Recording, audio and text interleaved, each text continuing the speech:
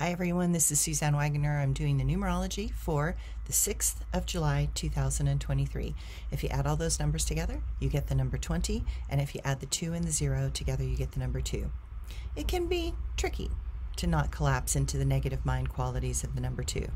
This is the number that loves to find fault, and to find the fault is often glaringly obvious. The minds in all of us like to notice differences that allow us to unfortunately judge others and then put labels on people, which then put them in boxes in our mind.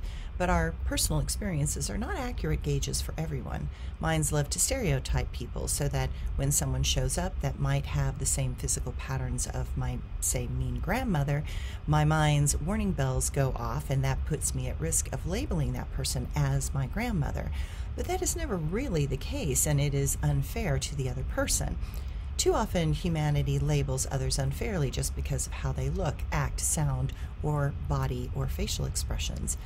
Learning to have discernment means to learn to rein in our biases and prejudices in conscious ways that allow for each person to be experienced as unique and different. Every soul is unique and different. None are alike.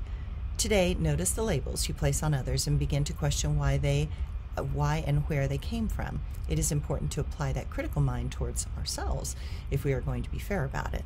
Learn where you have triggers and allow those triggers to be understood, learned from, and allow them to change into constructive patterns of discernment rather than more labels. Thanks, everyone.